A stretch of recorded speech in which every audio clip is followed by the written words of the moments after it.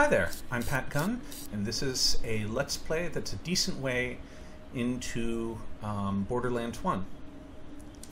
Borderlands is a game series that I was introduced to some years back by somebody on Google Plus when I was looking for a next game to play. And it turns out that it was really good advice. I picked up Borderlands 2, really liked it. Then did Borderlands the pre-sequel.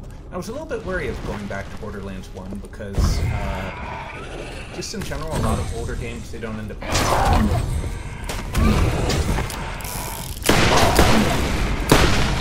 Target hit.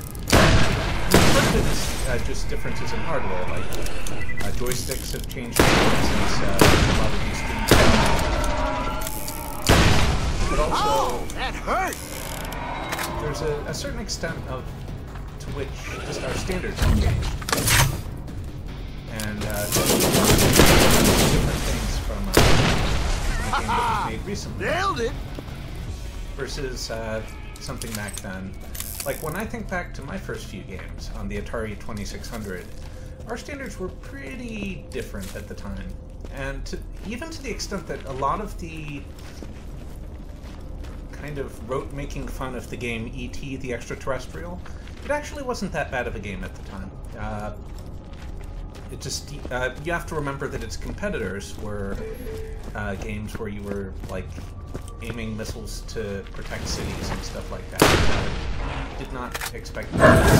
Bullseye! Of games.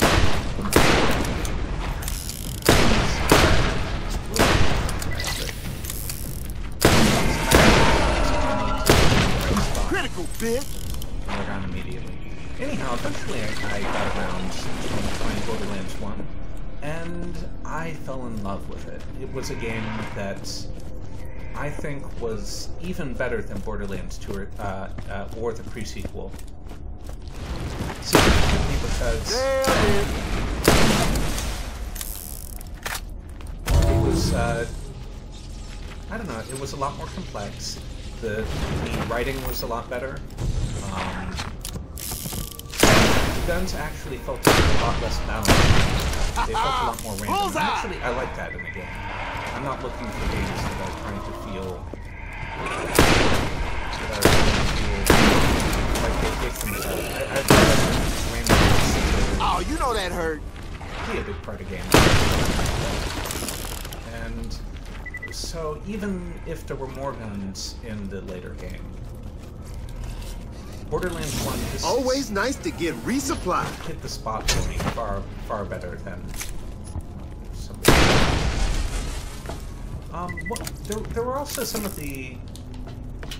interesting complexities that were removed in the later Borderlands game that were present in the first one. Like, if you go over here, you can see that you have weapon proficiency, and you build this up over time by having a weapon equipped when you kill a foe. And I just think that, you know, it was kind of a shame that they took that out. Target hit.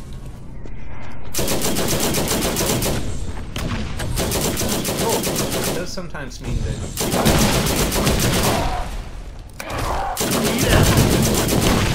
going to one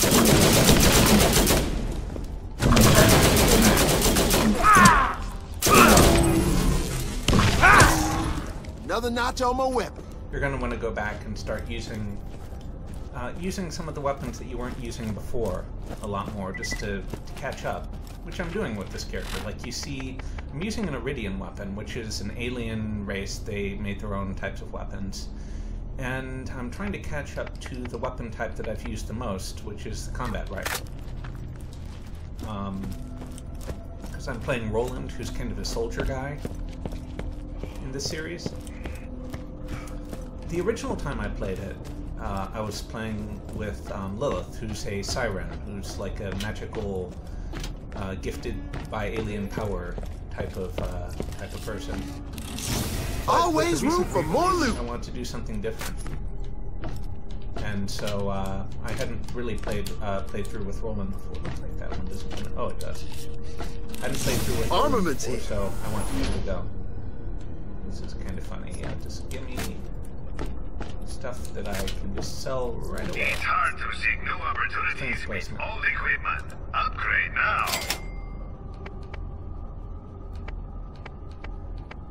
Now, the strongest bit, in my view, of the Borderlands series is that they have a fantastic game engine. And the game is a joy to play.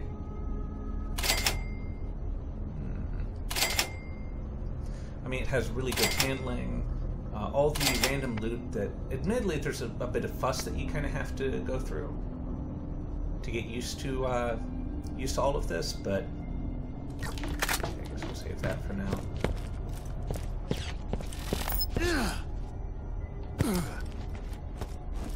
This looks kind of like a battle arena of some sort. Yeah, it's a battle arena of some sort. I think I will hang out back here for a sec.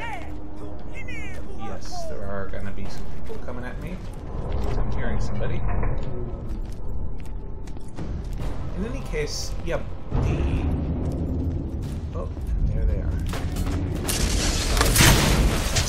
Turrets.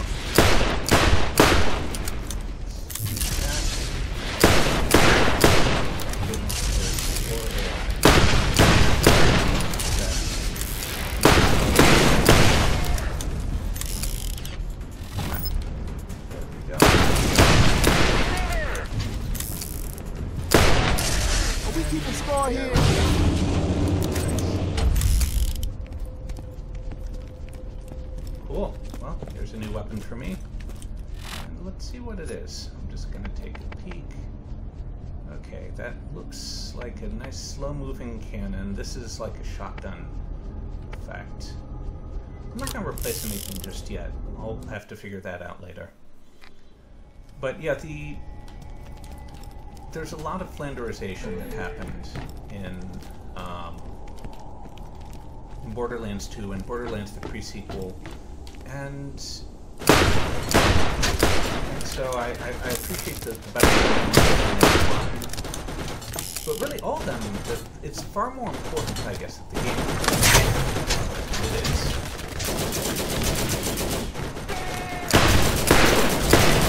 It's like having another soldier on the field.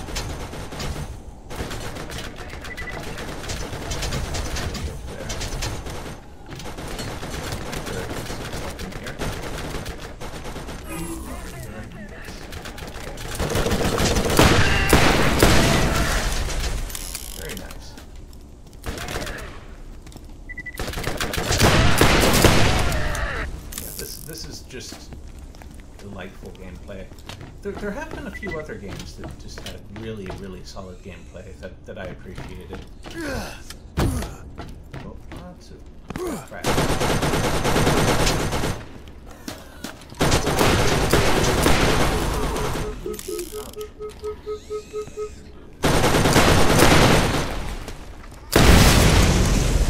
Very nice. You are still alive. So if I can go and get you a repair kit, I can go and get some things that will expand my inventory. Ooh, another chest. All right, we got guns over here. There's also a certain amount of obnoxious activism that made its way into the later Borderlands, largely because I think the primary writer for Borderlands is one of those types. I mean, for Borderlands 2 and 3. Not everybody's going to be as bothered by that stuff as I am. Anyhow, so I'm excited for the Borderlands 3 coming out, and this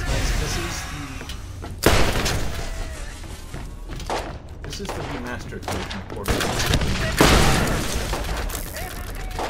which doesn't actually look or feel all that different from the way it did. Either that or I've just a lot of the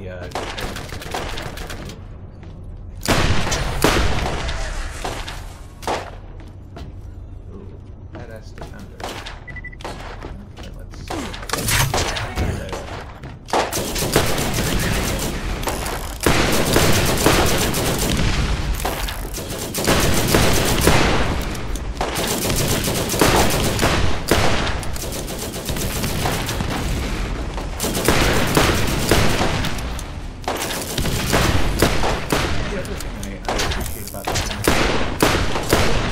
does have one of these branching skill trees. All the very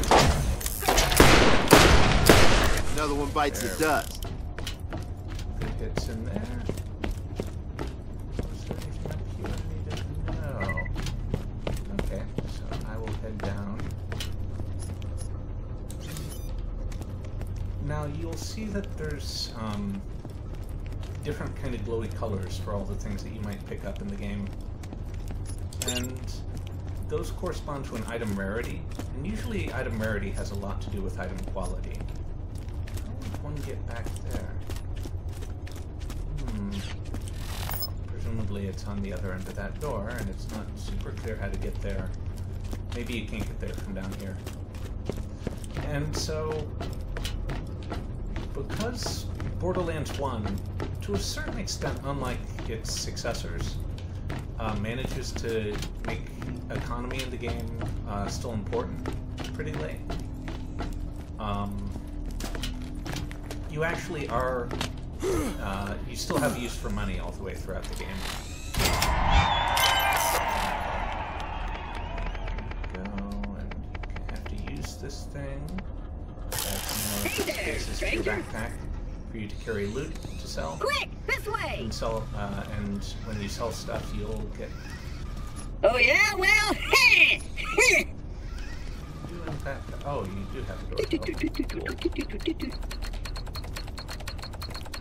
And open!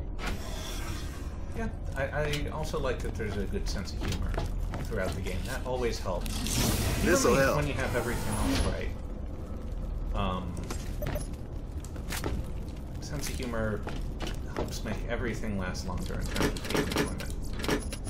Ooh, interesting.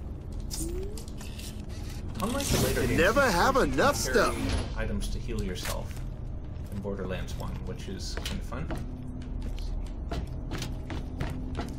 Oh, anyhow, so Borderlands 3, I'm looking forward to it. I hope that it hope they don't let us down. Interesting. Must be some passage back here. It's been way too long since I've played this. I only have a vague recollection. This'll help. Of the way things go. But anyhow, all they have to do to make me happy is to provide the good old experiences I had.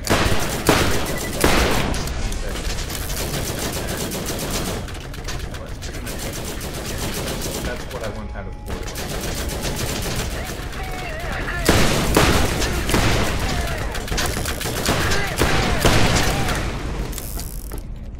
I want to back off a little bit. Let me regenerate a bit.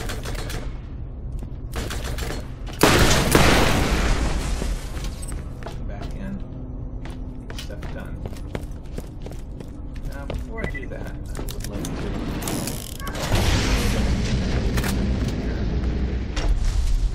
That is another area where infantry guys are.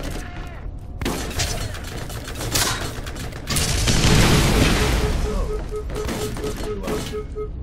me a little bit.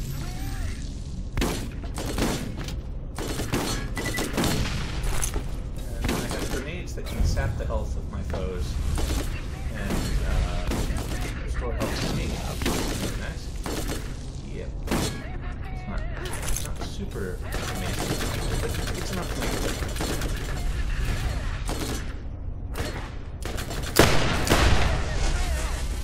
Poke that around the corner.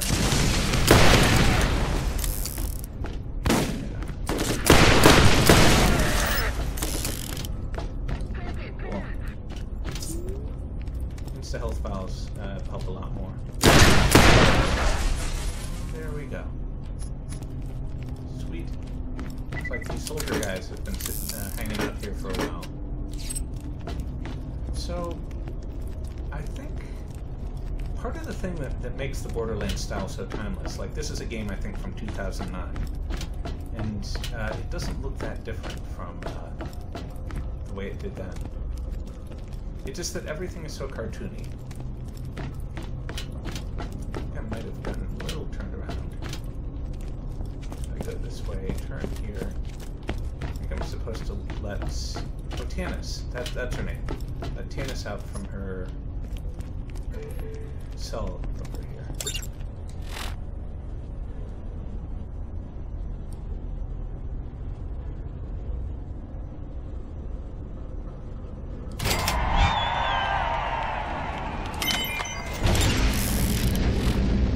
There's another item that I can use to upgrade my turret.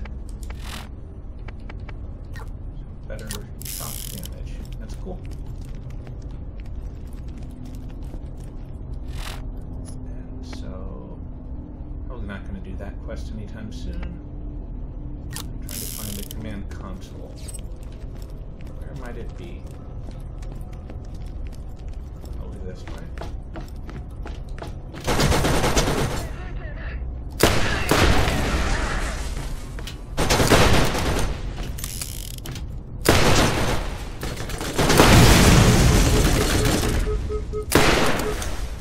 Very nice. That worked out swimmingly.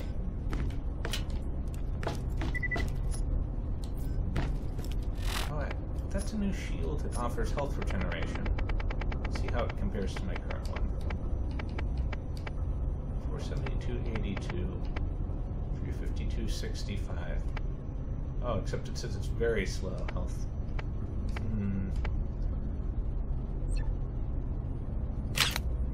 Maybe I'll survive that. I think the shield regeneration effect being much greater might be more important. Okay, this looks kind of like an arena.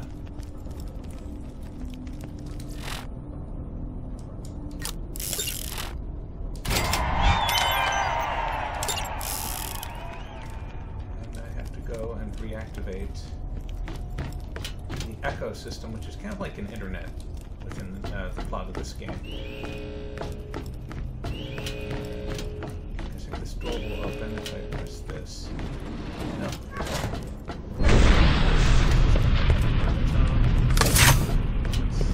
You guys are done. You guys are disappointed.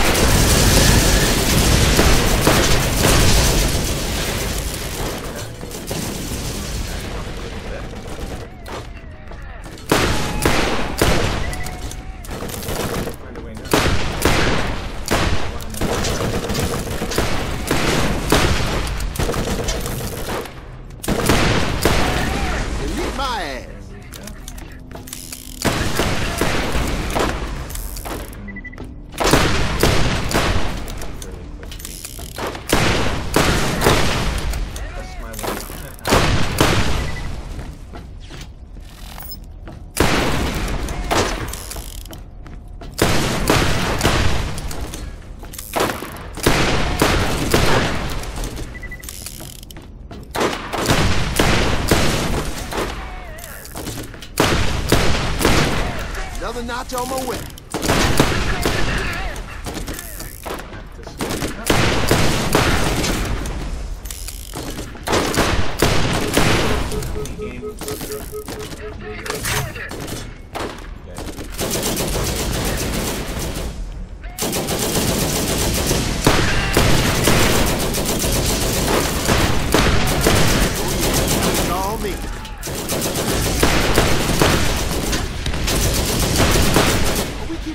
Here.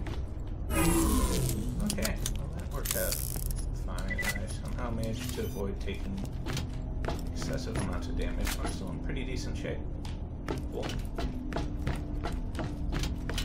Yeah, so there are a lot of games out there that you could just replay them indefinitely and you probably would never get super bored.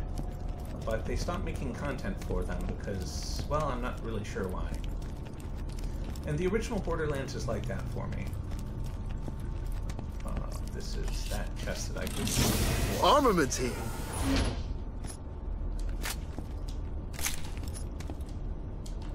And I think this ties into a greater issue with the industry, in that it's just too expensive to make games. Some of it is that programmers are expensive, some of it is that writing content is expensive. And so I would like to see it be easier.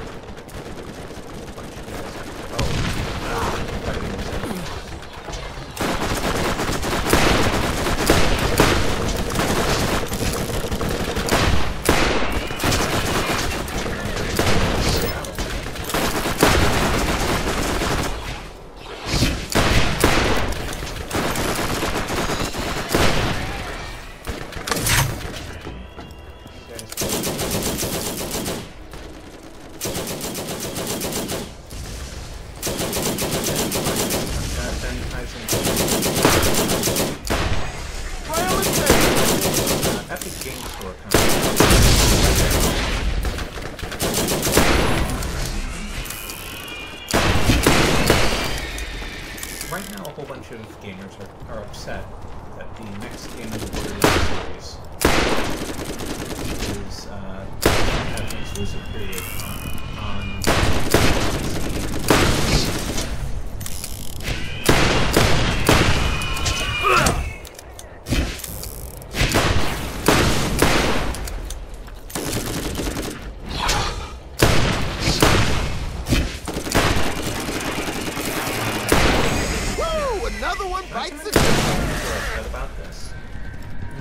up until very recently, almost every game that I've bought on PC has been on Steam. I can only think of one counterexample.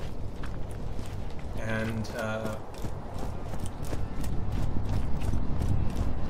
so it can be nice when you're thinking about what game do I want to play, to have them all in one place. And to just browse down that single list. People get used to the interface of Steam. They don't really want to try something else. So yeah, I get it. And that would describe me before I started hearing exactly how a Valve charges. It's a ridiculous amount. It's something like 50%. And I think if you actually like gaming, recognize that this is a product.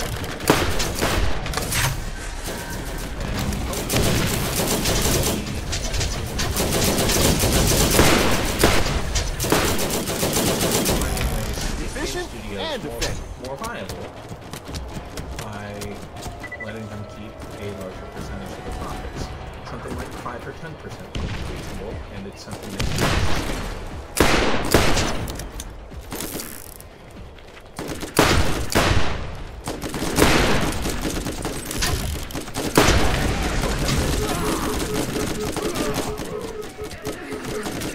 it's not working out too well.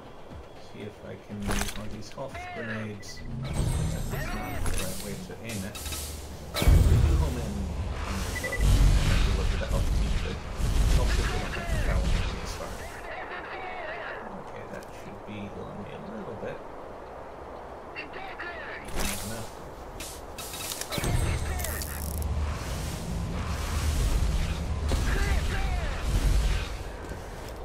So that there will be more competition if the Epic Games Store can get enough mindshare that they get past concerns of people like me, or at least the versions of me before I started thinking about how the economics of all this play out.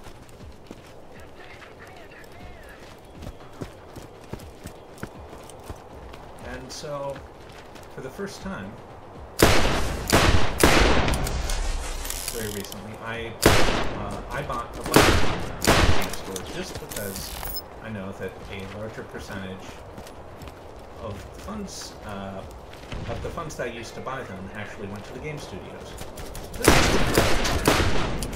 Except people have to get used to multiple places for their software. I think it's worth it. And I wish that people would chill out a little bit and realize that it's for the best. It'll make it'll make Valve behave better with Steam.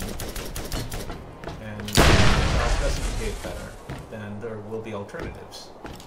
Like, if you like gaming, you probably should support things that make the economics of gaming work out.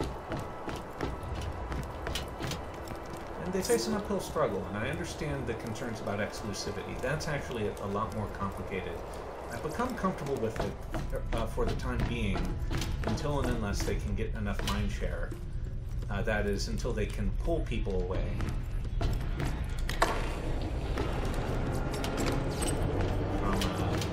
From the existing games stores that they're already comfortable with. Once they can do that, I really hope that they stop thinking about exclusivity. But in the meantime, I'm willing to tolerate it.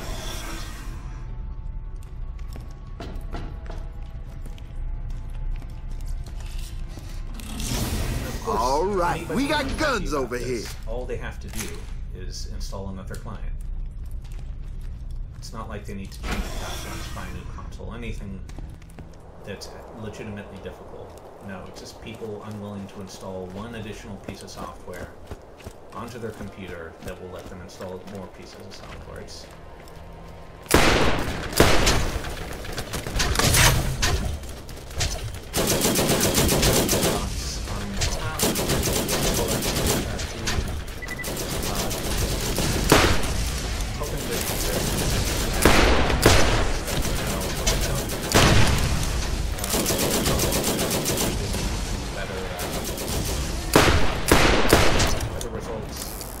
or how much it could take.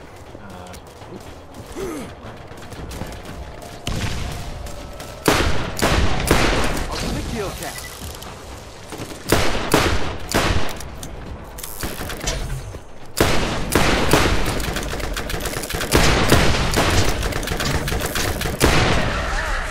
Got it.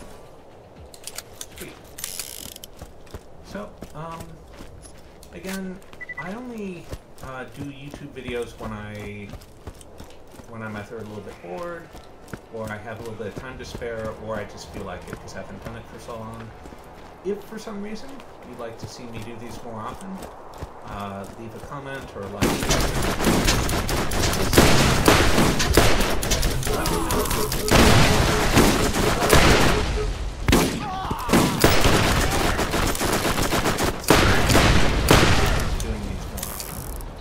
If not, that's also perfectly fine. I'm also very occasionally in the past I've done them on other topics, philosophy, stuff like that. If I feel that there are people who are watching and interested in those topics, I'm happy to do stuff on those topics as well. But it all just comes down to whether people are getting something out of it or not. Anyhow, cheers. Bye-bye.